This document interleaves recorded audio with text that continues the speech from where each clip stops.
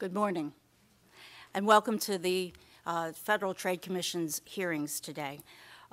Let's get started. This event, just some housekeeping moments for you. This event is being live streamed and videotaped and transcribed, so your appearance today may appear on the FTC website. If you have questions in the audience today, please write them on some question cards that are going to be circulated and pass them to my colleagues who are going to be collecting them by walking around the room, and then they'll forward them to us, and the panelists can field the answers to those questions. I'd like to introduce our panelists today, starting on my farthest left. Alex Ocular is a partner at Orrick and a former advisor to the FTC Commissioner Olhausen. He's also been a trial attorney at the Justice Department's Antitrust Division. Next to him, Renata Hesse is a partner at Sullivan & Cromwell, and she was previously the acting assistant attorney general and the principal deputy assistant attorney general and the chief of the networks and technology section and a trial attorney at the Antitrust Division at the Justice Department. She's done it all. And she's also served a tour of duty at the Federal Communications Commission as well. Next to her is Alan, the co-founder of the Concurrence, Alan Grunis, excuse me, the co-founder of the Concurrence Group here in Washington, D.C. He has spent more than a decade at the Justice Department's Antitrust Division. Next to him is John Baker of this very institution that we are so grateful that is, that's hosting us today, American University. He's a professor of law here at the American University Washington College of Law. He's a former chief economist at the Federal Communications Commission, the director of the Bureau of Economics at the FTC when I was there for my first tour of duty in the late 90s. And he also served in the Antitrust Division of the Justice Department as a special assistant to the Deputy Assistant Attorney General. Next to him is Mike Bay, professor of business at Indiana University's Kelley School of Business, a former director of the Bureau of Economics at the FTC. And next to him is, and next to me, is Professor Sokol, Daniel Sokol, who is a law professor at the University of Florida. And he is also of counsel in the D.C. office of Wilson Sonsini. I am honored to have all of you here today to answer the hard questions, partly because I want to hear your answers to the thoughtful questions about the antitrust analysis of data, and partly because your answering today means that I don't have to. Dan, would you like to get us started? I thought we would start with 5-minute remarks from each of our panelists and then go to questions. Thank you very much. Thank you to American University.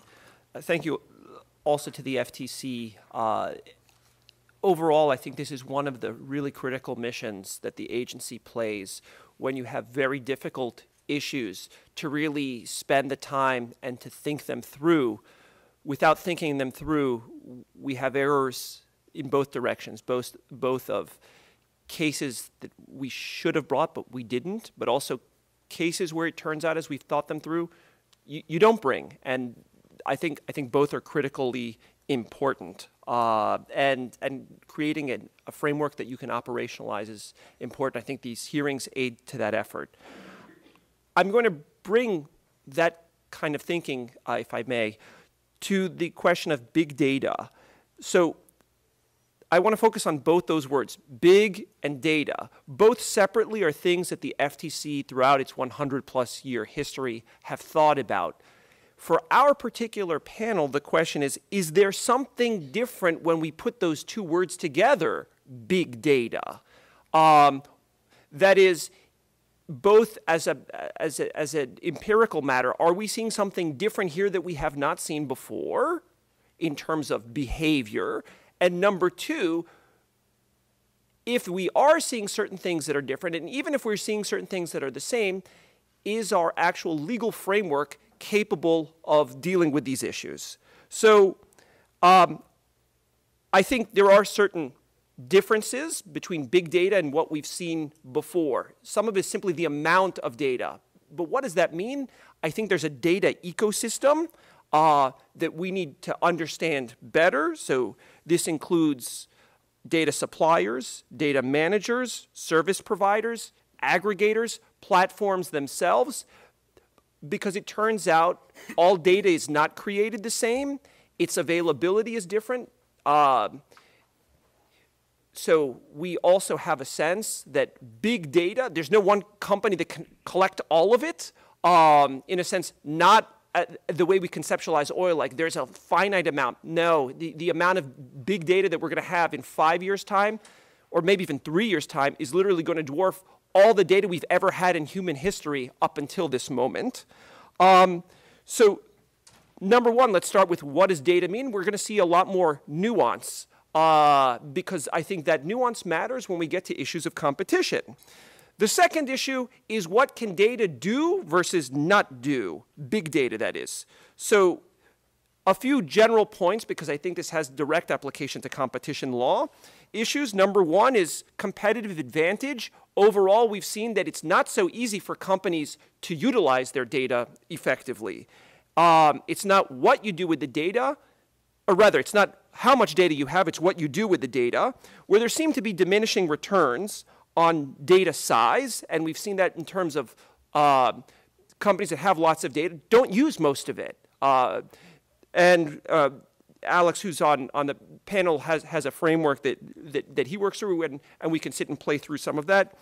I'd say part of this is well known to people at the FTC, because lots of companies have come to you as merging parties and said, wow, if we combine something like our IT infrastructure, we'll have a lot of value that we'll be able to capture very quickly. We call these efficiencies. In practice, we don't see that often, because it actually turns out it's really difficult to combine different types of data. So that's sort of the first premise. And then even when you do combine it again, it doesn't always work the way you think it does. So the third part is, do we have better answers that data provides? In some cases, yes. And in some cases, might there be new competition questions? Maybe. So I'd say right now we still don't have good empirics across fields: law, economics, marketing, management, information systems. It's still emerging. And until we have a robust amount of empirical work, what we have are a series of cases and storytelling. And that makes it more difficult for us to generalize new approaches, because we just don't have enough information. Paradoxically, we don't have a lot of information about lots of information. And that suggests some caution. That's not to say that you don't take cases seriously, you don't investigate, but it just means that you have to really think through, as we're going to see in the next panel, with regards to remedies. So where does that leave us? Number one, are the general theories of law still workable? The answer is yes. We think by analogy in law. Does this case look like some other case? And the second thing is simply context. Where have we been thus far? When we see the actual mergers to date and conduct cases to date, there has, as of yet, not been a case that's been decided blocked, that is, on merger grounds, or a conduct case where we actually have said there's a big data problem that we need to remedy. Thank you. All right, Mike. Can you give us your opening thoughts on that? And I'd be interested to hear if you have any responses to Professor Sokol's points about, about the lack of data, about big data. Absolutely. And let me just begin by saying I'm an economist. In fact, just out of curiosity, how many of you in this room are not a lawyer? Would you raise your hand with me? Excellent. So got a handful of economists in here. So I'm going to be approaching things from an economic point of view. They're economists because they're not lawyers. We come in two categories.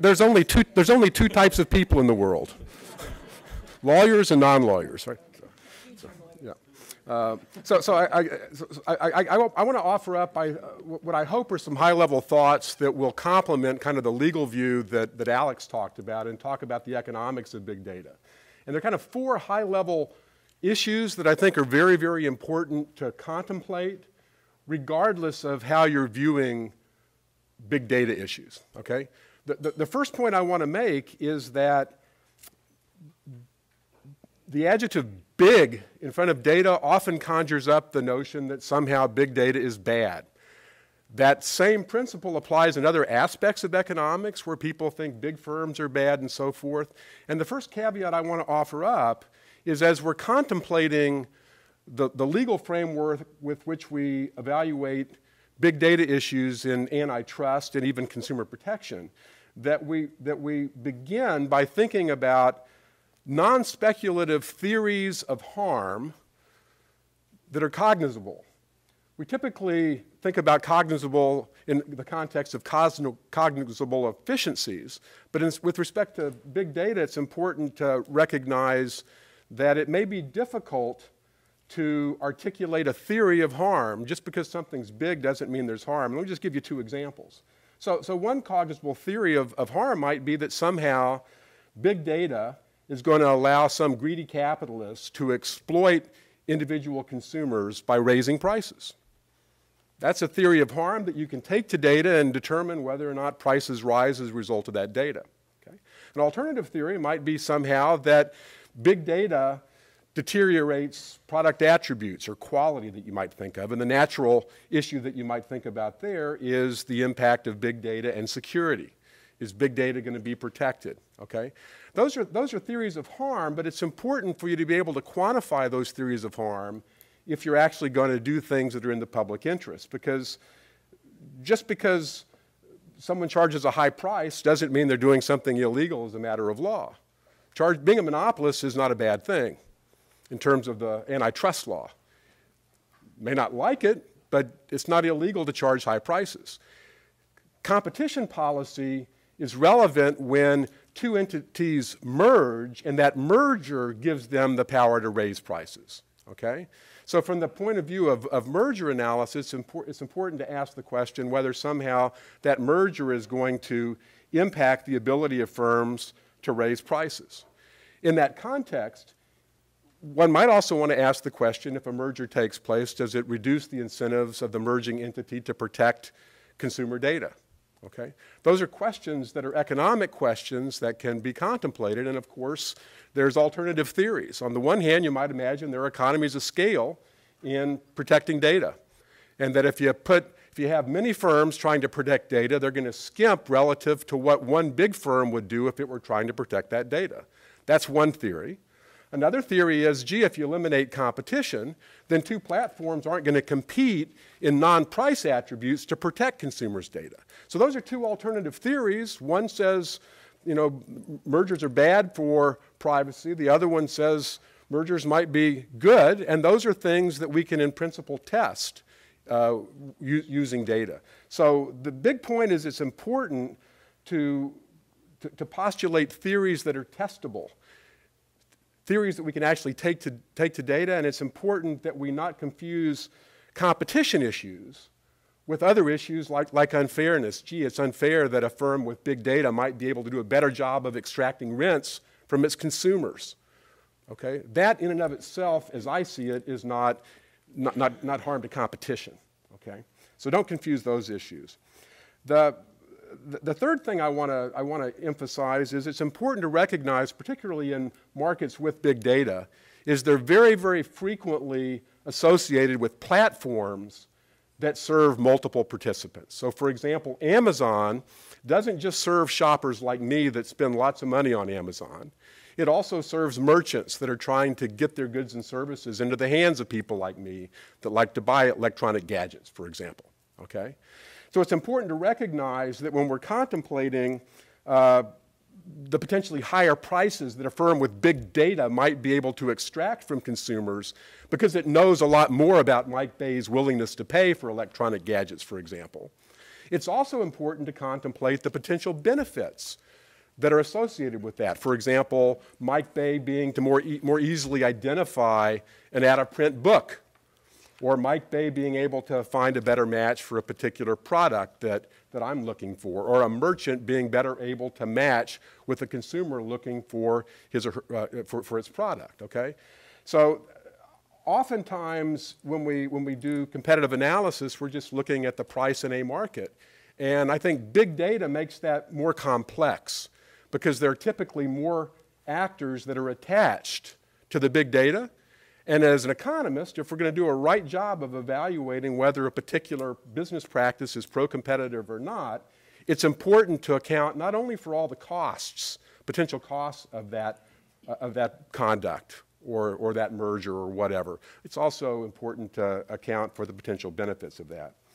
And the last thing I want to say is that, especially in the big data arena, it's incredibly important to beware of rent seeking, okay? Because individuals in big data markets, when we talk about privacy, and maybe I'll talk about this in a moment, privacy can impact different players different ways. A platform's incentives are typically aligned with the incentives of participants on all sides of the market. A platform's privacy policies may disadvantage certain participants on that platform, like some merchants, for example. But if consumers benefit and if the overall social welfare goes up as a result of those policies, one needs to take that into account when the whining merchant that's harmed by that privacy policy, for example, comes in and cries foul. Thanks. Right. So 2 housekeeping moments. A reminder to all of us, including me, to press your mic when it's your turn to talk. And a request for our able timekeeper, keep your sign up a little bit longer because sometimes we're so busy we don't have a moment to visualize what you're trying to tell us. Okay, so John, can you please jump in and give us your thoughts on the interest analysis of data and perhaps respond to Mike's points about the need for theories that are testable and the recognition that unfairness and competition harm may not entirely overlap. Thanks, Gail.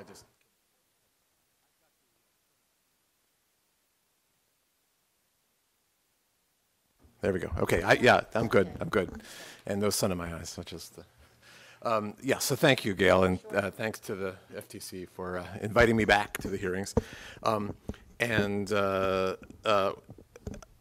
the most part, the antitrust conversation about the potential competitive concerns arising from big data is concerned with 3 areas. Privacy is a non-price dimension of competition, which Mike talked about. Potential for close to perfect price discrimination, which I think he hinted at one point. And the need for access to data as a barrier to entry.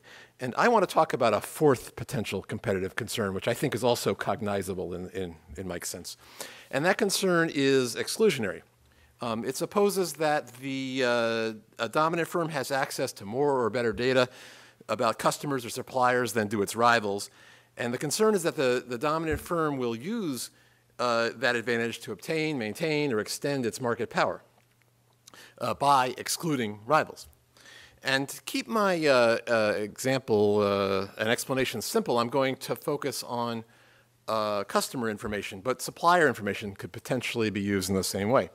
And I'm also going to emphasize just one particular exclusionary mechanism involving targeted price cutting, but there are others, and that'll probably come up in our discussion later. Selective discounting is a more attractive exclusionary strategy than across-the-board price cutting because it's a less costly means of exclusion. And I want to illustrate the exclusionary possibilities of asymmetric availability of data with 2 hypothetical examples involving Amazon's shopping platform. And I'm picking Amazon because the examples involving retail products tend to be easy to grasp, and they avoid complications that you might get into when consumers are not charged directly for services. But the stories I'm telling here are purely hypothetical. I have no idea whether Amazon actually does any of this, and I'm well aware that Amazon's platform has grown large and successful by providing consumers and merchants and manufacturers with a marketplace that they all value. So the first example is concerned with harm to competition among platforms. So suppose that Amazon can identify occasional Amazon shoppers they shop occasionally on Amazon, but they're the best online customers of Best Buy, Macy's, Staples, or Walmart, other platforms. And that Amazon can target those shoppers with low prices. And suppose further that the rival platforms don't know nearly as much about household preferences as does Amazon, so they can't practically target Amazon's best customers in return. So so we're talking about selective and targeted price cuts to potential customers by Amazon. Now that might seem like to customers of the platforms that are to the rival platforms, targeting them with selective price cuts. And that might seem like a pure benefit to a competition, and in some cases it no doubt would be. But it could also harm competition when it was employed by a dominant platform to exclude. If Amazon can take away from its rivals a substantial group of their frequent customers, it may be able to raise its rivals' marginal costs of attracting additional sales, and the rival platforms could be led to raise prices to avoid losses, or they may choose to compete less aggressively with Amazon to induce it to back off. Either way, Amazon might be able to maintain, obtain, extend, enhance market power in online shopping, and all online shoppers might end up paying more, regardless of which shopping platform they use. Amazon might not even need to implement targeted price cuts to induce its rivals to back off competitively, or at least not often, because once Amazon has the ability to selectively target customers of a rival platform that lacks a comparable ability to target Amazon's customers, and the rivals recognize that ability, the threat of selective discounting might be enough to induce the rivals to avoid provoking Amazon by undercutting Amazon's prices. And even if the threats aren't enough, selective targeting might be an inexpensive exclusionary strategy because the dominant firm doesn't have to reduce its price to its existing customers, only the customers likely to purchase from rivals.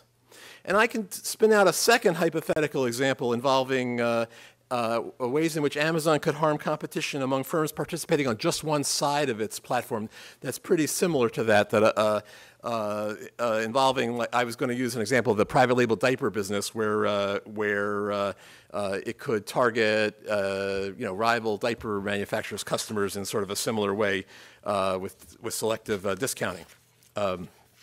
But I see my sign about the time, and we'll just jump on to say that if Amazon, with its superior access to data, is better able than its rivals to identify customers that are likely to buy from others and target them with discounts, it could make its rivals less aggressive competitors in just whether those rivals are sellers on one side of its platform, like say rival diaper manufacturers, or whether those rivals are other platforms, which is my longer example. So you could get prices to rise either just for diapers or platform or across the platform as a whole. If I had more time, I'd say something about the underlying economics, but instead I'll just simply say that the exclusionary potential I've highlighted wouldn't arise unless the dominant firm is less vulnerable to targeted discounting than its rivals. And an advantage in access to customer or supplier data could make that possible. Thanks. And to be clear, we're going to have time to develop a lot of these ideas throughout the course of the panel. Good. So thank you for the teaser. That is a great way to start the conversation. Thank you, Gail. Sure, thank you. Alan, can you give us your thoughts on the issues? Excuse me, my bad. Alan, can you give us your thoughts on the issue generally, and then comment a little bit on what you think the rest of the world is doing, and whether you think there's a time sensitivity for action here. Sure. Thank you, Gail. I'm trying to keep within the 5 minutes, and I'll probably fail miserably. So the first point, obviously, is that the competition issues raised by big data aren't going away. There are going to be more mergers where data plays a significant role one way or another, and there's going to be more occasions to consider the collection, use, and possible misuse of data when looking at dominant firm conduct. I think we also are in a position, I'd argue, a little bit different from Danny in that we're now, we have a growing body of decisions and closing statements, so it's possible to look back and see if there are lessons to be learned. You can see DOJ grappling with access to data as a competitive issue in its 2010 closing statement in the Microsoft-Yahoo agreement. You can see the FTC staff asking questions about the competitive significance of large volumes of data Google was collecting from users in the half of its staff memorandum that was inadvertently released. These obviously are not easy issues. They're factual, technical challenges to understanding the industries, both in terms of their business models and their competitive strategies. I think there's been progress in the past 5 years. There's more understanding about the way digital markets work. The German, French, and Japanese competition authorities have produced reports on big data, and the Australian authority is in the process of doing so. Really great work has been done by the OECD on the digital economy and big data. And then I and Maurice Stuckey hopefully have helped advance the discussion a little bit through our book, Big Data and Competition Policy. And so it's a long book. I have 5 minutes. I offer the book as part of the record in this proceeding. Okay, but on the other hand, okay, so in 2016, the then chair of the FTC gave a speech in which she said that the 2007 investigation of the Google DoubleClick merger was instructive on how to analyze mergers involving competition between firms with sizable collections of personal data. I think that was a step backward. I think I'd hold out that investigation as what can happen if you don't have strong merger enforcement in data-driven industries. Not only were these two companies in adjacent markets, but they were starting to get into each other's market. So that's a big issue here. Another issue with that is you had competitors complaining. So, you know, Danny says we don't know enough about these markets. Well, in that case, the competitors probably were the ones who knew the most about the markets and could articulate the exclusionary risk the best. But the FTC relegated the views of competitors to a footnote, as, you know, it's sort of the usual agency hostility to views of competitors. Maybe not the right decision. Just last month, Macon Delrahim, so I don't want to just pick on the FTC. Last month, Macon Delrahim gave a speech in Haifa in which he repeated a number of the myths about big data that Maurice Stuckey and I have discussed in our book and that most European competition authorities now reject. Okay, so the moral of the story, first, read our book. Second, the rest of the world is moving forward and the FTC and the DOJ should not be left behind. I'll spend less than 1 minute on, you know, what is big data and is it different. The only thing I'll point out here is there are a number of definitions of big data, but what they tend to have in common are what are typically called the 4 V's, which are the volume of data, the velocity, which is the speed of data gathering and processing, variety, which is the ability to combine data from multiple sources, and value, which is how can you extract commercially valuable information. So I'm not going to spend any more time on that, but I do want to get finally to the question of the timing of government action. So assume there's a problem. When is it right to intervene? So it's an institutional problem with fast-changing industries being too late to the dance. All right, you know, this was potentially identified as a problem in the Microsoft case that DOJ brought. You kind of get there and the bad stuff's already happened and you can't go back in time. Germany recently, one of their ministries recently issued a report suggesting that earlier intervention may be warranted in data-intensive markets. And the suggestion there was if markets are likely to tip to a winner, you know, through powerful network effects, for example, it may be important and appropriate for the government to intervene and challenge anti-competitive restraints and mergers before that point is reached. If you intervene too late, you can't restore the lost competition. And if you don't intervene at all on the grounds that competition is for the market, you may end up with a persistent market power problem. Last thought on this, the argument for earlier intervention may be supported by what's been called the now-casting radar, which is something that big data enables. That's the ability of a company, particularly a platform company, to discover competitive threats at an early stage through data and analytics, and then to take steps to destroy them, for example, merge with them, copy them, whatever, before they've had a chance to take off. That companies are able to move this early also seems to me to justify an earlier governmental response. Thanks. Thank you, Al. Those are provocative and challenging views of some proposed frameworks for analyzing these issues. Renata, do you want to speak to the framework that exists and how we're fitting, and whether you feel like it's a good fit for the issue we're addressing today? Sure, Gail, thanks. And thanks to Chairman Simons and Bilal and Gail and Katie for organizing us and for inviting me to join you today. Listening to everyone talk, I thought it was sort of interesting. Part of what the question people are asking is, do we need new tools? Do we need to think about data markets differently? But the debate that's actually going on here is a pretty classic one between, I'll say, different ideological camps, and I don't mean Republicans versus Democrats or conservative versus liberal. It's just there's a spectrum of views in antitrust about how interventionist competition enforcement authorities should be, and you're seeing that, I think, play out across this group of people.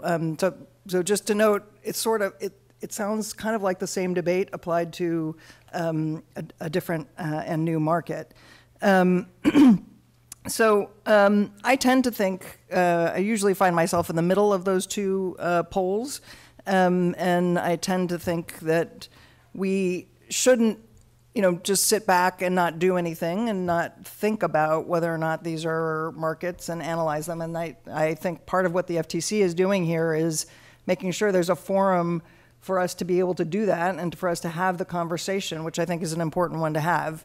I think it's important for competition authorities to reflect on how they've been doing things and whether or not how they've been doing things continues to work.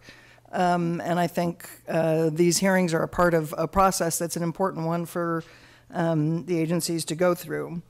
So, you've been hearing a lot from this group about what's been going on, and the truth is that there's not that much that has been going on, I don't think, that relates directly to data as an antitrust market. Alan is absolutely correct, I think, to say that the antitrust agencies around the world and in the US and elsewhere have been, quote unquote, grappling with this. What do we do with these giant sets of data? What role should they have in our analysis of competition issues? And I think the places where you've seen them directly come into play have not been as an antitrust market that's been defined, but instead have been looking at barriers to entry, thinking about exclusionary conduct, and potentially considering data-related issues as a component of horizontal competition. For example, I think it was actually in the Google DoubleClick, might have been AdMob, where Commissioner Harbour said, well, wait a minute, we should think about privacy policies, and was there competition going on between these two agencies around what the privacy policies looked like? I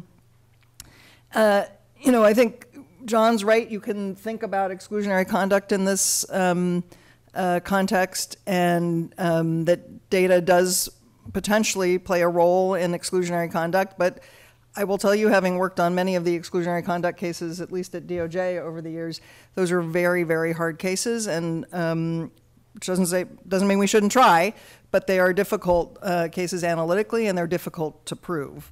And the fundamental reason for that is that the U.S. construct is around what Mike said at the beginning. It's not bad for you to have monopoly power and to exploit that monopoly power as long as you didn't get it unlawfully and as long as you aren't doing something with it that's bad. And that's how, traditionally we thought about exclusionary conduct. So there are lots of questions floating around. I'm a believer in using the competition toolbox where it fits, but not trying to stretch it to places where it doesn't fit. And I'm not sure we know exactly where data fits into that into that paradigm? Does it fit into the normal paradigm, or are we trying to stretch the paradigm out in a way that maybe doesn't work? I also believe, and this is going to be a little bit at odds with what Alan said, that notwithstanding the fact that dynamic markets do change very fast, and therefore there is some possibility of things happening before the agencies can get a handle on them, that it's also important to have to approach markets like this carefully so that we don't disrupt the innovation paradigm. And I think with that, I will stop.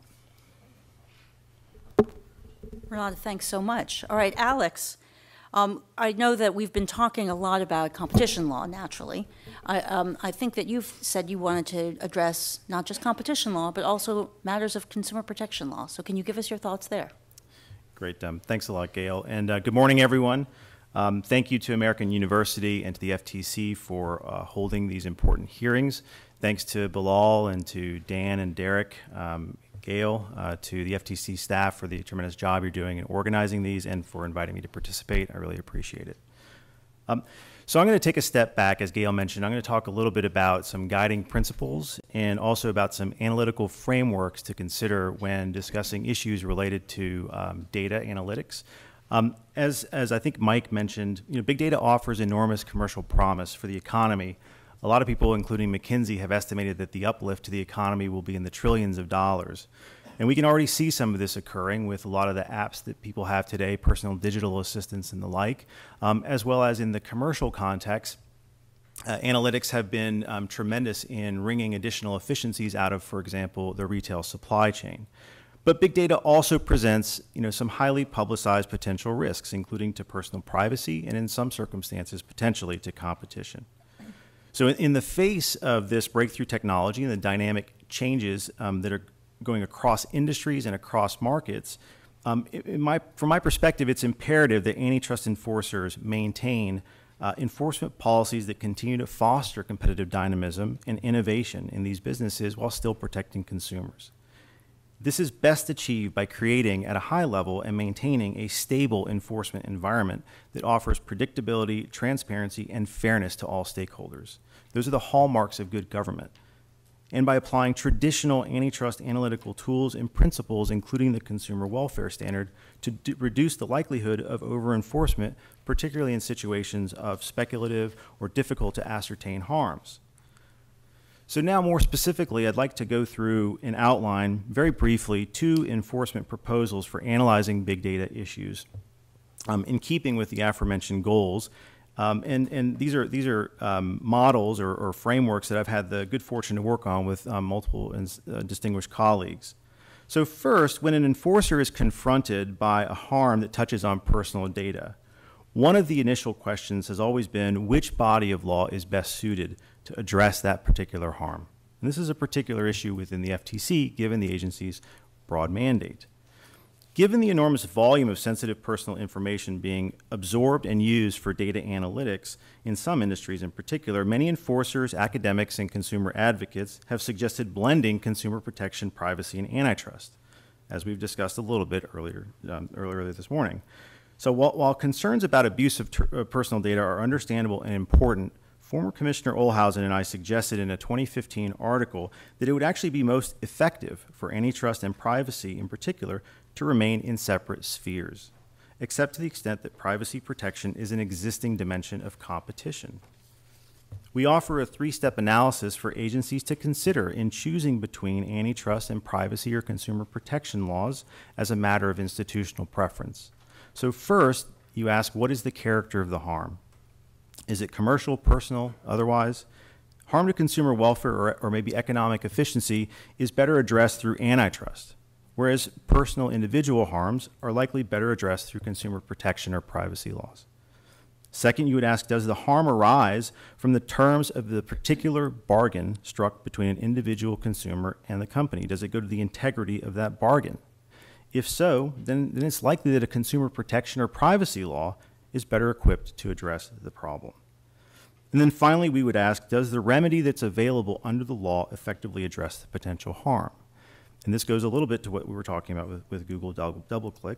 But if an agency were to block, for example, a merger out of concerns that a merged data set would create privacy problems, it would likely not stop the ability of the parties, the very same parties, from sharing that very same data by contract. However, this sharing arrangement, if it violates the privacy policies of the parties or the terms of use, could be a Section 5 violation. So turning from this first framework, which is sort of a high-level framework to decide between which body of law, if you assume that an enforcer chooses antitrust, there's a second framework that I worked on with, in an article last year with Greg Savinsky and Lars Kilby. We outlined a 4-pronged analytical screen within antitrust for determining the competitive significance of data that tracks the logic of these prior matters that antitrust enforcers have already brought by treating data as an asset for analytical purposes. And within this rubric, we ask, first, do the parties own or control the relevant data? It's unlikely that you would have a competitive problem where the relevant party is only a processor, for example, of the data. Is the relevant data, second, is the relevant data already commercially available as a product or as an input for downstream products? The agencies have a lot of experience dealing with these types of situations. Third, is the relevant data proprietary and captive to the owners or controllers' own products and services?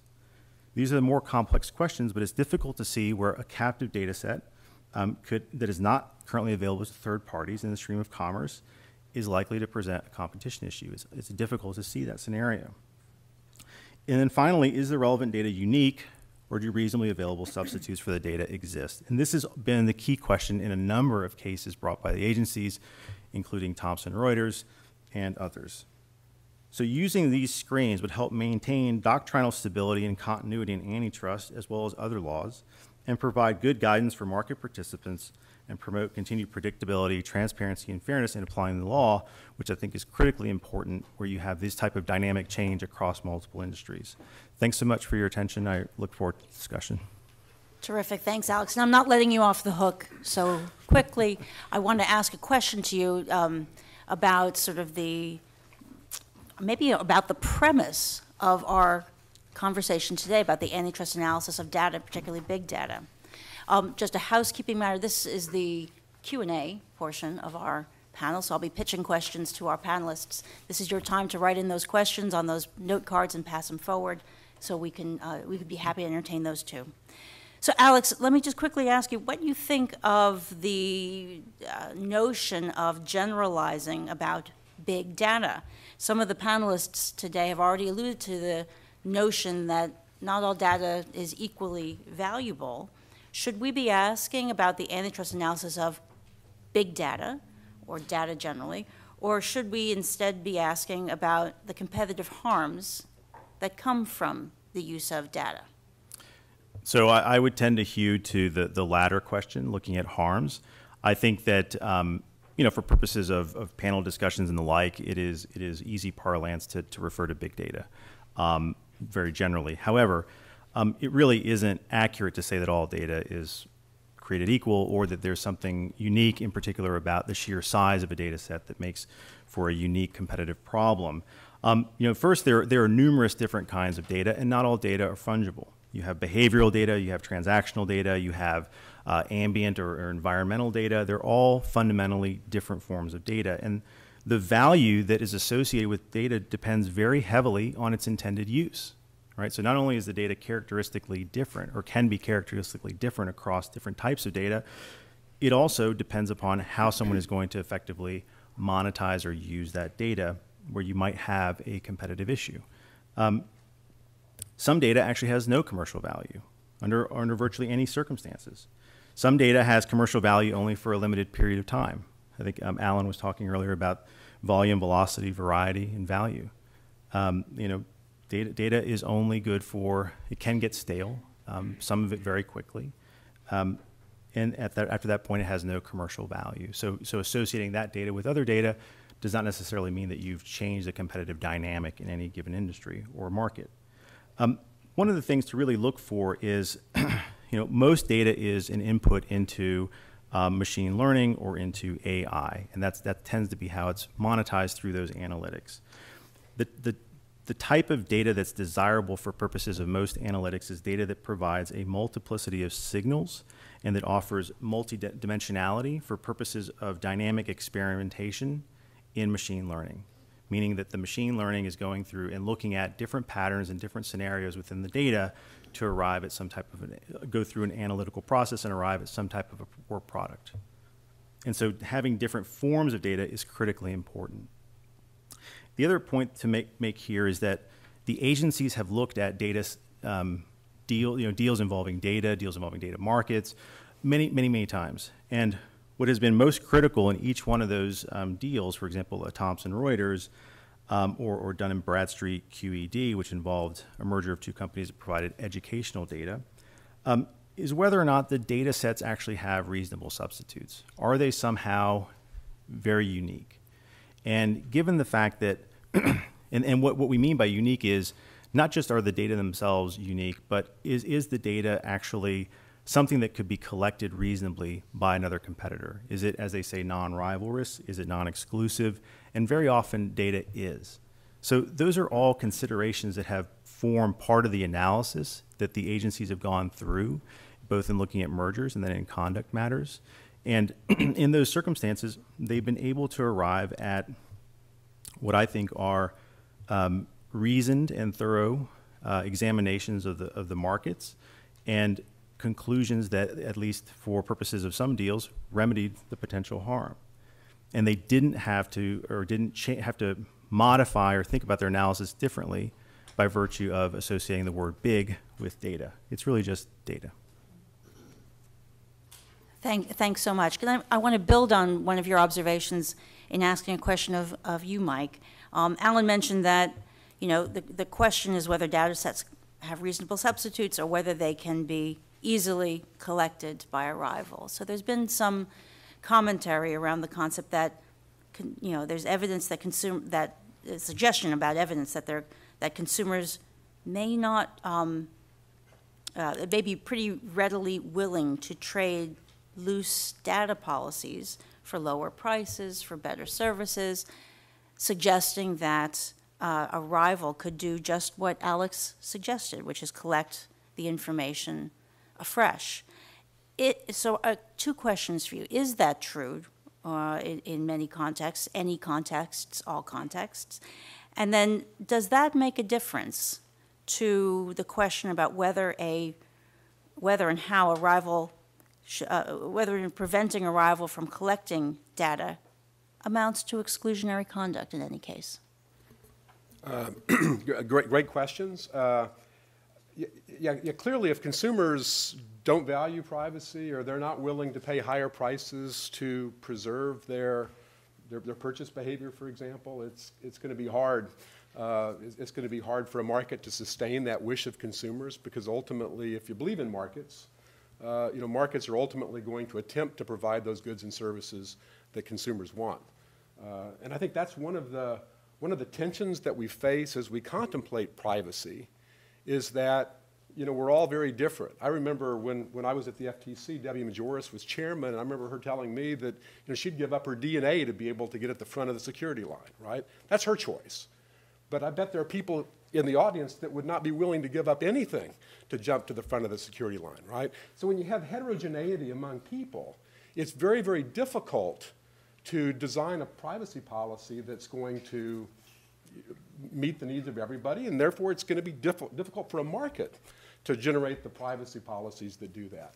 So the question then in my mind becomes exactly the exclusionary question, which I agree with John's theory. He proposed a theory where there could be exclusionary practices that raise prices, and I also agree with Renata that it's not unique to data issues, and that it's very difficult to disentangle kind of the targeted price cuts that John was referring to legitimate, trying to steal customers from a rival to increase your market share through legitimate business means. So they're difficult to entangle those things. But in terms of the foreclosure story, I think the foreclosure story in markets that involve big data, and in particular big data on platforms, is far more complex than the standard types of foreclosure stories that we all know can lead to a firm excluding rivals and therefore harming consumers. And the difference is it's not like this great gold bullion that we're going to call big data is something that the firm, built a mine to get. It's not a physical asset.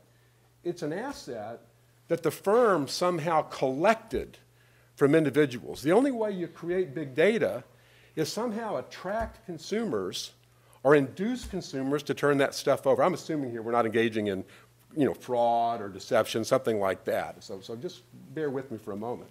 So in an environment like that, if a competitive platform is at a disadvantage with respect to the data that it has, one hypothesis is it's at a disadvantage because it's not creating the value that consumers need to turn that data over in the first place, right? So it's easy to cry foul, but it's not at all transparent that foul is due to anti-competitive behavior. In fact, it could just simply be that the platform's offering lots of value. And I don't know how many of you folks in the audience use Google Maps, for example, but I'm very, very careful with what I turn over to platforms like Google. But I tell you, when I need to get somewhere quickly, I adjust my privacy settings so I get optimal information from Google about where I might stop along the way for gas and stuff. And that's a conscious trade-off this rational economist makes, right? So.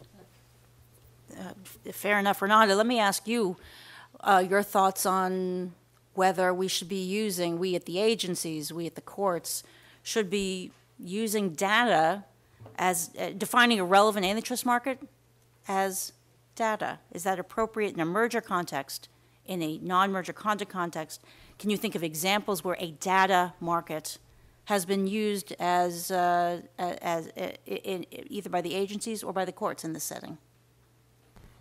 So before I get to that, I just commenting on this discussion. I mean, I do think there's an element of the bigness of the data sets that that is relevant to how people feel about their impact on competition. So I tend to agree that its data is different, but I also think that part of what people are worried about, and again, the question is whether antitrust is the right tool to address that concern, is that these data sets are so big that they make the machine learning dramatically easier, or they make the artificial intelligence that much better, or price discrimination that much better. So the bigness of the data sets isn't just a fun word to use. It is actually relevant to what the concern is that people that's arising. So I think you can't answer this question in the abstract. I think is the right answer, right?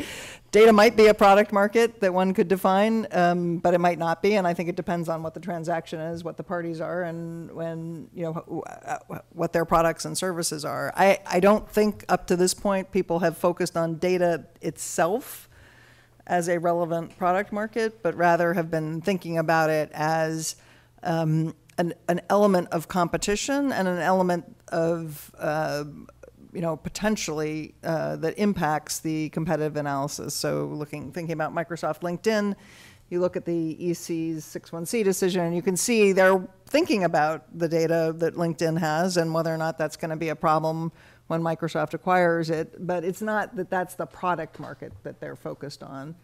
And I think up to this point, that's largely what we've seen. So you would have to have a transaction where the asset that is being acquired, or the product that is being acquired, is actually the data. And I think we just haven't quite seen that yet. I'll ask an unfair question predicting the future. Do you reckon we'll see a case like that in the future? Or can you hypothesize, a theoretical case where that might be appropriate? And Renata, I don't need to put you on the spot. If your colleagues want to jump in with answers here, they should feel free. Looks like Alan's well, got it. I think Okay. the FTC has defined Yeah, I was gonna say that. data as a product market. So, Alex, maybe you can tell us a little more about the case or cases. Sure, no, and maybe I'll just qualify that. So I don't know that there's been any definition of sort of a big data market. I'm not aware of that, but there have been cases where data is being monetized as a product, and the agencies have defined that as a market one of the examples that I gave was Dun & Bradstreet and QED, which is a merger, it was about 5 years ago or so. In that matter, the parties were selling K through 12 educational data, and so that was, I think, the market that they looked at. So there are some examples of that. Thomson Reuters, it was financial data, financial products that were being sold to analysts. And in that circumstance, the DOJ was particularly concerned because in part because of the size of the data sets that were required, how unique the data sets were. The companies had to gather historical data. They had to gather data across the world in all different jurisdictions. They had to interpret that data through different accounting standards to make it meaningful for financial analysts. And so all those factors went into the decision matrix, and ultimately they decided that these two companies were the only ones that provided those particular data products, and as a consequence, the deal would be a problem. Yeah, so I tend to think of those, and perhaps incorrectly, those cases as being about services that use a lot of data to provide information to consumers. So I don't think about but maybe that's not the right. Maybe that's not the right way to think about it. Obviously, the data is important, and in a lot of financial services markets, you see that people are. But when I think about Bloomberg, for example, I'm not thinking about the data that Bloomberg's collecting. I'm thinking about the service that Bloomberg is providing, clearing trades and things like that. So it's almost like a distinction between maybe like the raw data, right, versus data that has actually been turned into a product, right? So it's been transformed in some way. I think maybe is one way to think about it. Just jumping in for just a very quick intervention. So the other thing there is it was historic data on financials that went back literally roughly 100 years. That's not what these hearings are about. We're talking about, if I understand correctly, like information that's collected daily, if not by the minute. So the thing that made that a unique data set is not typically what we're thinking about when we see any number of companies collecting our data based on our location as closest to whichever cell phone tower we're at or what app we're opening, et cetera. A question from the floor that is in this vein I want to interject with. Can greater data collection be considered tantamount to an extraction of higher prices? Does anyone want to jump in on that? So it's a really interesting question. You can think about data as currency, and I could give you an example of where that's not metaphorical, that's real. Your terms of service with some online platforms say, in exchange for this service, you will do something for us. It's a financial exchange. You could think about data as currency. You could think about giving too much data as being equivalent to a price increase. It might be hard to model it, especially in the free setting, but there's no reason you couldn't. The thing is, I think in the U.S., we don't have this idea of exploitative monopoly or exploitative abusive dominance. And if you do, as Europe does and a lot of the rest of the world, I think it's a little easier to get at these issues than under the U.S. framework, which is exclusion, collusion, predation. But I mean, I could think of, for example, if you're looking at competition across, you get two firms and they have different policies about how they collect data and what they do with it. You could envision thinking about a price increase being possible if one of the firms has a dramatically different policy about how they use or extract data from, right? I think you could fit it into that. I think you're saying that, but it seems like, but again, you're sort of fitting it into the framework that the existing framework that we have, and thinking about, I think people think about qualitative features as competitive effects. So increases in quality, decreases in quality, innovation, all of those things. So the way you extract data seems to me like it could just fit neatly into that paradigm, I think. Yeah, I concur. That was kind of what I was trying to imply at the beginning, right? If you start out with a firm that already has big data and is using that to charge higher prices to extract additional rents. Unless there's foreclosure or something else going on, that's not enough under competition law. But if two firms merge and you combine the two data sets, and because of that you can enhance the prices that you're charging, I mean, that's anti-competitive. The merger is leading to the combination of assets that allows the entity to raise prices. If there's some offsetting benefits to that raising of prices, then you got to take that into account. That's the two-sided market story that I was telling earlier. But that's why you don't focus on just one side of the market. You got to look at the entire benefit. But I thought I agree with Renata's that point was last part. that the merger could lead to worse privacy policies or something like that, and that's in effect an increase in the quality adjusted price. And so it's not the price per se that you necessarily have to focus on. You can think of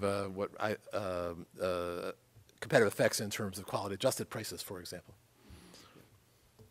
I just want to note that one practical difficulty that I think someone had mentioned is just how do you actually assess the change in price, assuming that the extraction of data can be analogized to a price or an increase in price. How, as a practical matter, do you actually put that into an antitrust analysis and make sense of it? Let me ask a question about that antitrust analysis, and ask you, Alan, about data as a barrier to entry. Right? We've been talking about data using metaphors like currency. Viewing data as an input, does it matter? Can a firm's data set constitute a barrier to entry for purposes of our antitrust analysis? And if it does it matter how you got it? We talked about getting it through merger. Does it matter if the firm spent a lot of money and resources building and developing the data? Does it matter if the data was developed internally versus, as we said, in a merger or an acquisition? Does it matter if the data is non-rivalrous? And as one of our questions from the floor has asked, can be generated, our question from the floor posited, pretty easily by a new company. Do those points matter when we're thinking about data as a barrier to entry?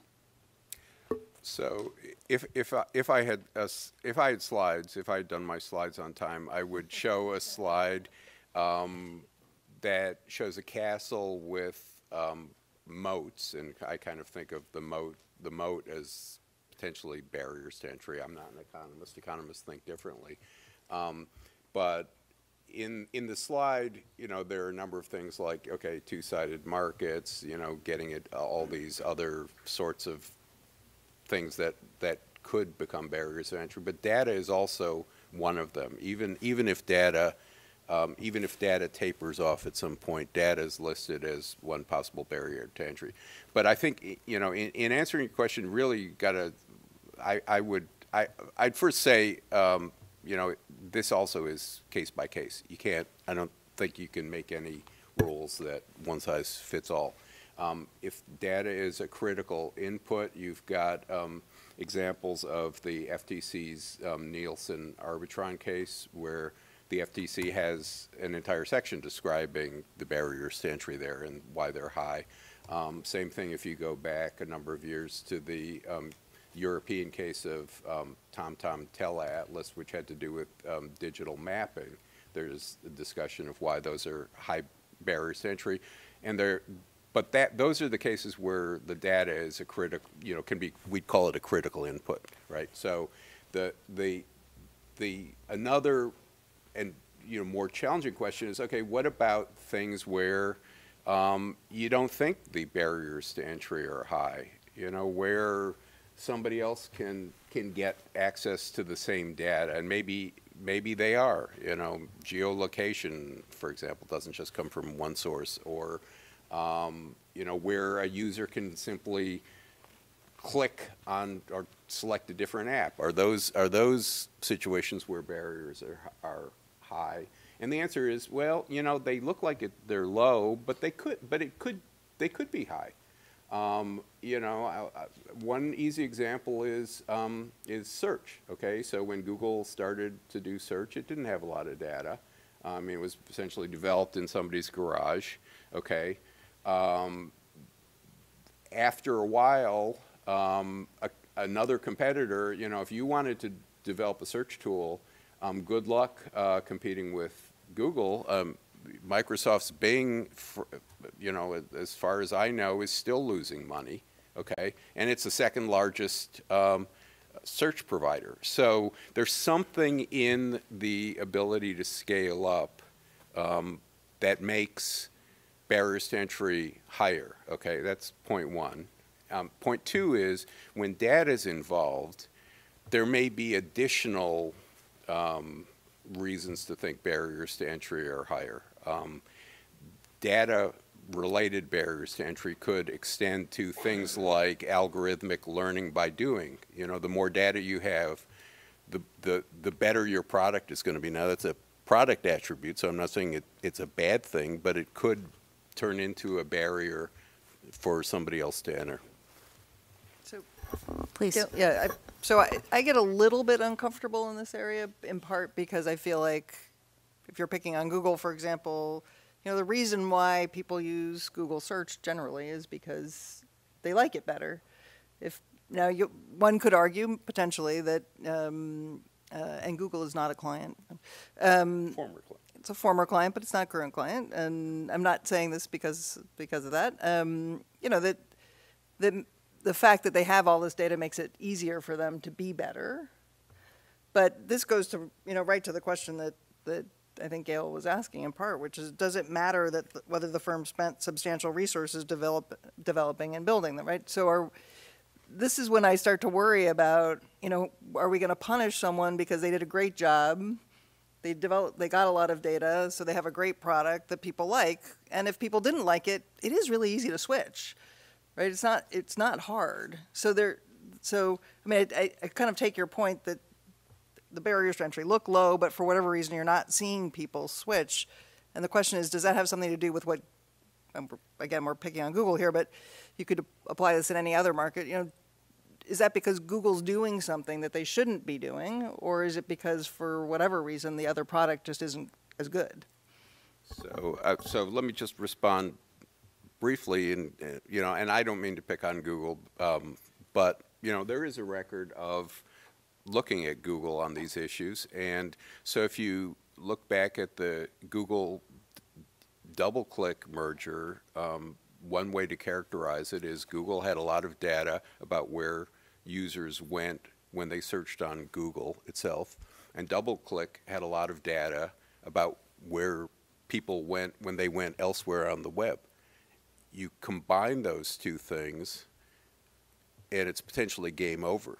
So for competition, okay, so maybe this does come back to the question of, did you do it yourself or did you develop it through mergers? Maybe it comes back to the question of, if you're going to look at mergers, should you be focused on mergers in a product market, or is there something about data where you've got to look at adjacent markets or nearby markets, kind of the way Europeans, I think, have done it a bit. Maybe you correct me if I'm wrong, Renata. But. No. I think that's a different, you know, a different panel discussion, which is, you know, are the agencies doing a great job looking at potential competition, and are they getting at that well enough? And Google DoubleClick is an example of a merger that people like to talk about, as you know, along with Facebook, WhatsApp. You know, did the agencies miss something there? And again, I think these are all conversations that it's good to have, and I think it's good to think about.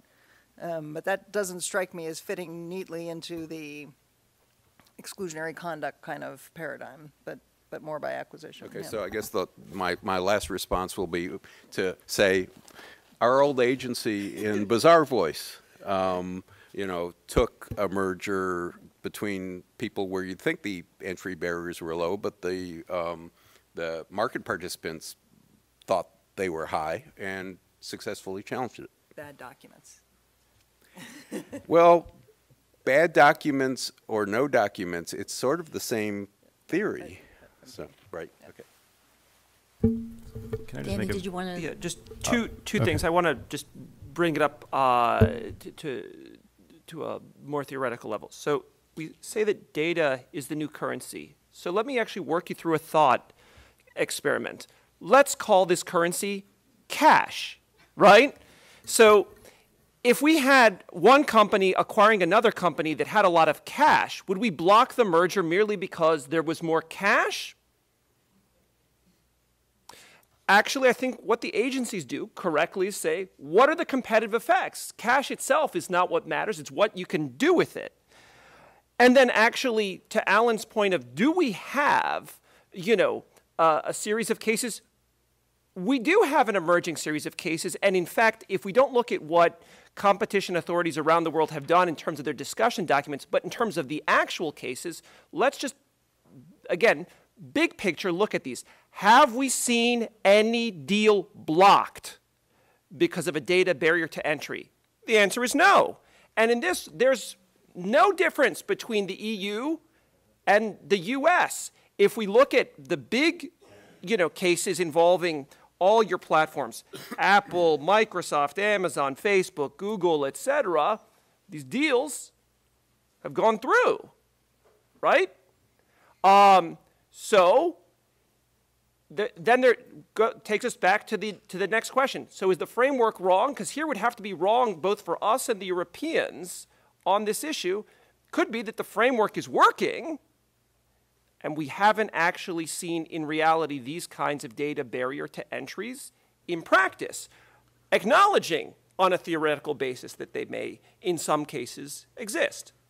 Danny, why isn't Bazaar Voice an example of a merger block where data is an entry barrier? So I'm actually with Renata that these were bad docs more than anything else. But isn't the theory still that this was include that it was difficult for other firms to enter?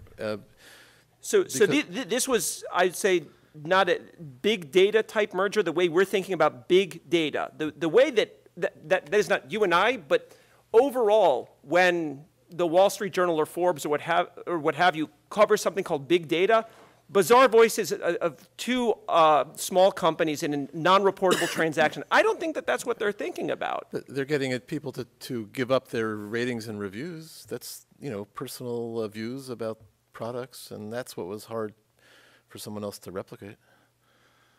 It's not literally personal demographics or something, but it doesn't have the same flavor. I think it's a little bit different, but I think the case also would have looked different, but for the fact that literally I can't imagine a single case in U.S. antitrust history that had worse smoking gun documents.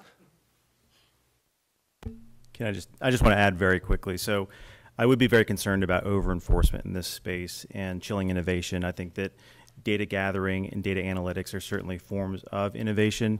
And I would really be framing this more as an analysis or discussion of innovation competition and thinking about, for example, in the merger context, whether the merger of two parties, whether there would still be sufficient number of parties innovating in the space to maintain competition. That's how I would be framing this and thinking about it. Okay. Please, Absolutely.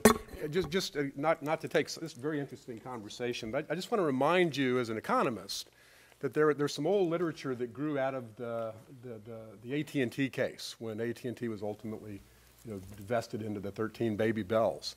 And that literature is on, there's a great little book called Theory of Natural Monopoly by Sharkey.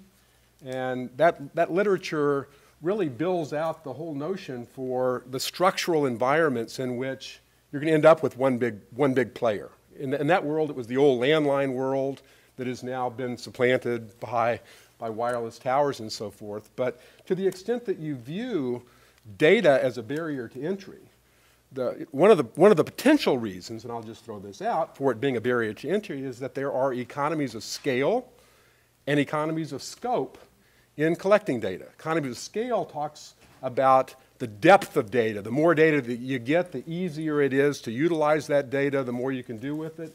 The economies of scope is about the breadth of the data. You don't only have detailed data about Mike Bay, you have data from John and everyone else in this room. That's breadth. And as you collect that, you do better. And I remember being at an economic conference 5 years ago, maybe 10 years ago, somewhere in that ballpark, when Hal Varian and Susan Athey, at the time Susan was chief economist for Microsoft and Hal still is chief economist for Google, were arguing about economies of scale in search.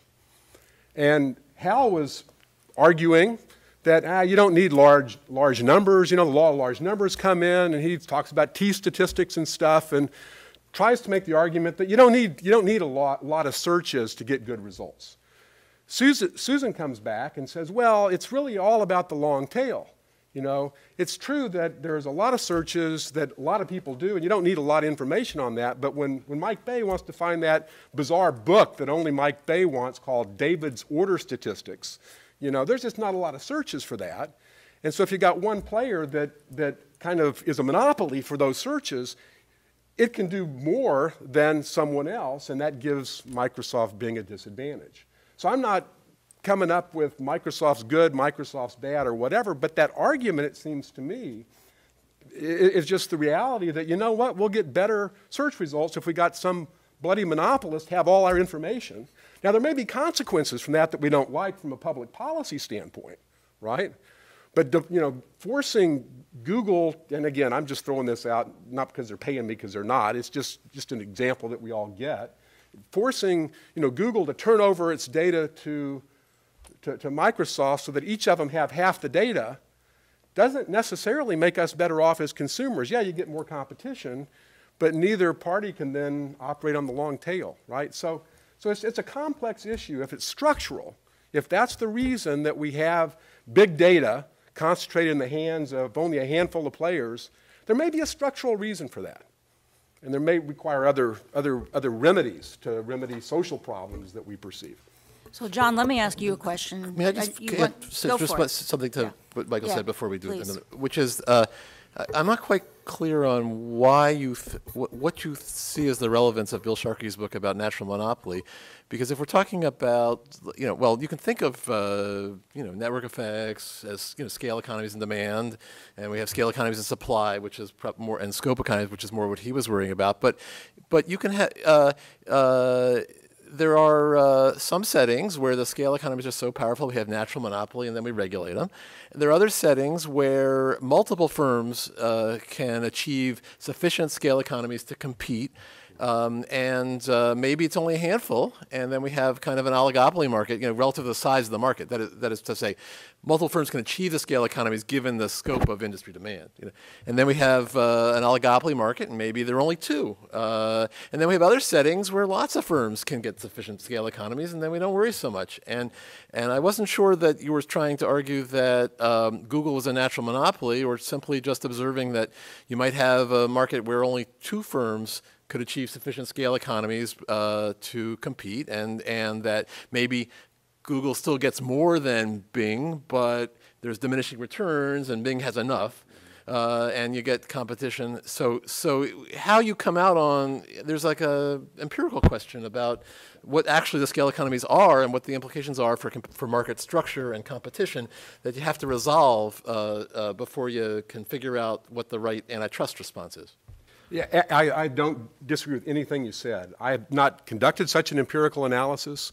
What I was pointing out, though, is that Susan Athey was suggesting that Microsoft's Bing wasn't big enough to get the kind of economies of scale that they needed. So, I mean, again, I'm not trying to put word in either of their mouths. I'm just trying to point out, hypothetically, if it's a structural issue, then it's a structural issue. Let's deal with that and figure out how best to deal with structural issues than, you know, try to, you know, prevent firms from becoming big because big data is a bad problem. You lose the benefits associated with that. That's the dialogue between Susan and Hal was about that. So, John, let me ask you to help us switch gears slightly. You've got a question from the floor, John, about the selective discounting theory you put forward. Now, so I want to talk about data as a competitive advantage. So the question from the floor is, you know, understanding your hypothetical about selective discounting as something you could do if you have a critical and well-managed big data set. The question is, why would such selective discounting be bad for consumers? Or are you implying a look to other doctrines like predatory pricing or something like that to find a harm? Oh, it could be bad for consumers if what it does, if the consequence. But first of all, selective discounting can often be good for consumers, and I'm not arguing otherwise. That because that could be a way in which competition happens. But it could be bad for consumers if it operates to exclude rivals. How could it operate to exclude rivals? Well, it could operate to exclude rivals by either raising their marginal cost of getting new customers or discouraging them from being aggressive competitors. I mean, we have, I'm thinking of Veyer's analogy to the chain store paradox, let's say, and in predatory pricing literature, but a firm can threaten a rival with, or even just entry deterrence models generally. A firm can threaten a rival with aggressive competition and induce it to back off. And that's what it could do with selective discounting. So there's nothing unusual about the theory. It's well within the four corners of what we think about with exclusionary conduct generally. But does it have to fit into the predation? I mean, what's the framework you use to analyze that? Because what you just described sounded like the American Airlines case, which was a predation case that DOJ lost. I'm just curious. I'm not challenging the theory. I'm just wondering, like, how do you judge whether the selective discounting is anti-competitive or pro-competitive? Oh, well, you have to. I mean, the issue is.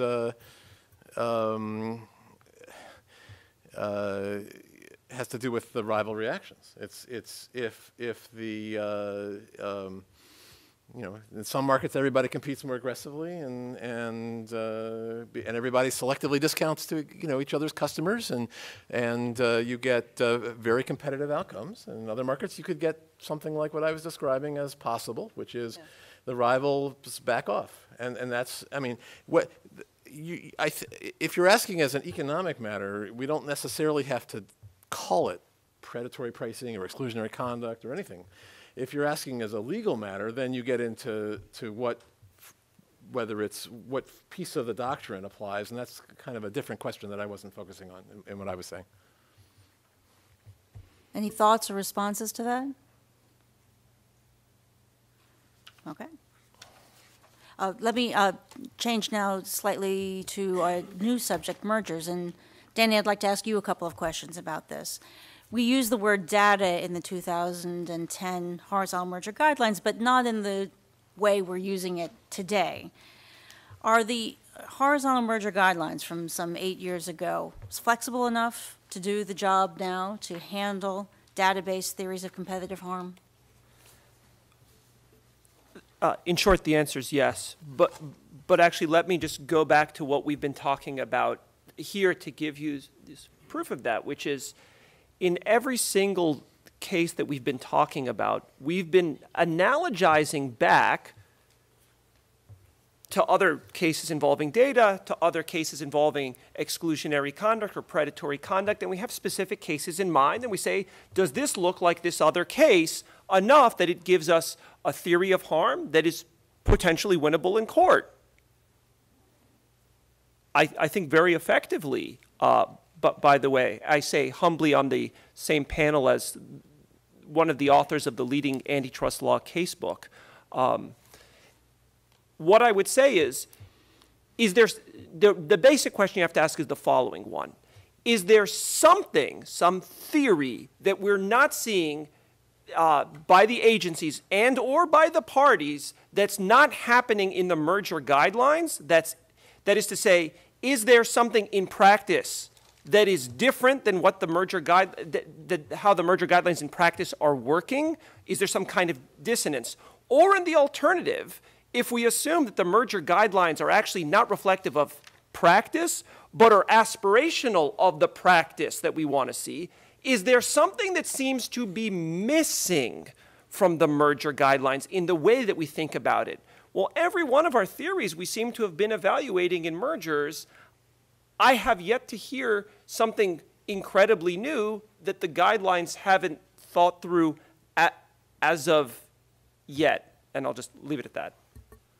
Well, I mean, we always proceed by an analogy to past cases, and so there's nothing new about that. But for what it's worth, the merger guidelines are focused on horizontal mergers, and the harms are either coordination or these unilateral effects, but it's basically in some broader sense collusive counting unilateral effects collusive, and it's not really focusing on exclusionary issues, for example.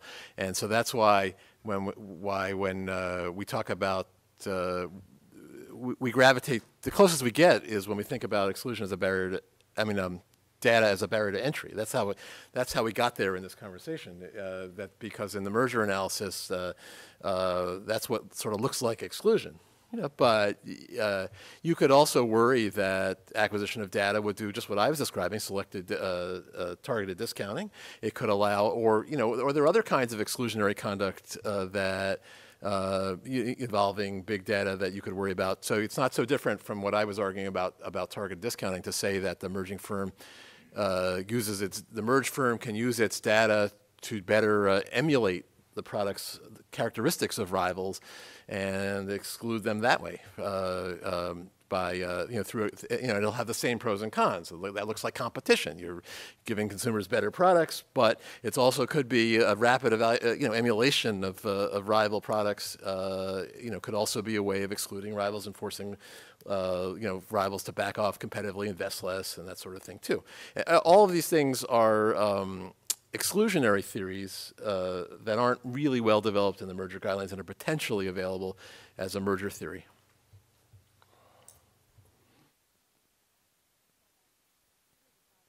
We have fewer than 5 minutes left. I want to throw out a very practical question to this panel because I know some of you have already told me you have thoughts on the question. If we're going to take big data seriously, what questions should staff at the agencies be asking to get evidence on the big data questions you've been talking about today? So can I jump in on this one? All right, so what sort of data are we talking about? Is this industrial or personal? Is it user-generated? Is it observed? Is it inferred? How does it contribute to the rationale of a deal? What does the acquirer intend to do with it? In a lot of these deals, I suspect the answer is, I don't know. I'm going to figure out how to monetize it, but that's a legitimate question. How replicable is it? It's a question that we've talked about today. What stops the acquiring firm from getting it without the merger? Okay. And what sort of data assets do competitors have? I think those are some of the staff questions, and I'm sure Renata's old section asks those questions routinely. One problem for the agencies is if you have one section asking those questions, but you've got other sections that also have data issues coming in their mergers, how do you transfer that knowledge over to the other sections? Just real briefly, regardless of whether it's a consumer protection matter or an antitrust matter, I would say make sure you're looking at the appropriate actual world and the appropriate but-for world, because the tendency is, for example, to contemplate what the world might look like if it were perfectly competitive. How happy would consumers be? And that's not generally the correct but-for world. So thanks, Gail. All I would say, or all I would add to what Alan and Mike said is that I would really focus on, because those are questions that we would ask in Renata's old section, and really focus on whether the data itself is unique, truly unique, like in a Thomson Reuters situation, and whether that would enhance the ability, the market power, or the ability and incentive of the merged parties, for example, to exercise market power and raise prices somehow. Very quickly, because that's all really helpful. We didn't talk about efficiencies. We might also want to consider those. I guess that's implicit in what we're saying, but let's make it explicit. Are there a different set of questions you'd be asking to elicit that information, or is it the same sort of suite of questions that's been outlined already?